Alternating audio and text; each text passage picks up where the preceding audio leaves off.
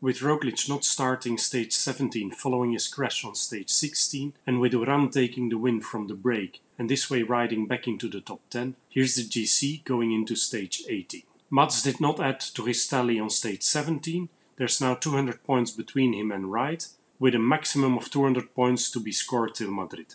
So can we please get Mats a green bike?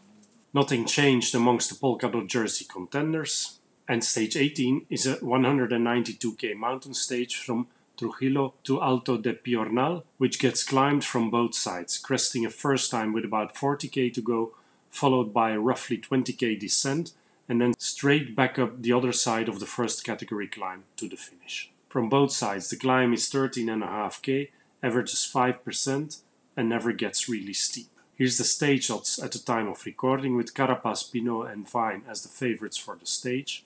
Also on my end, I'm again leaning towards a breakaway.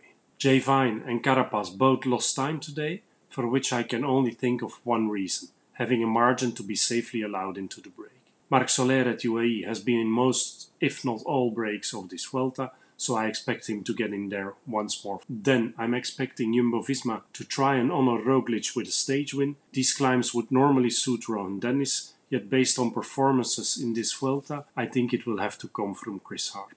Other riders who will be allowed in the break, who've been active before and who should do well on climbs with these type of gradients, are Kelderman at Bora, Luis Leon Sanchez at Bahrain, Reichenbach at Groupama and Carlos Canal at Euskaltel. I'm also expecting Padun at EF and Battistella at Astana to have marked this stage. In terms of stars for stage 18 of this year's Vuelta, I'm giving 4 stars to Vine and Carapaz, 3 stars to Soler and Harper, 2 stars for Kelderman, Sanchez, Padun and Battistella, and 1 star for Reichenbach and Canal. In terms of podium prediction for stage 18 of the 2022 Vuelta a España, I'm going for a 3rd win by Carapaz ahead of Vine and Harper. Thanks for watching, leave your thoughts in the comments below, like and subscribe, and see you tomorrow.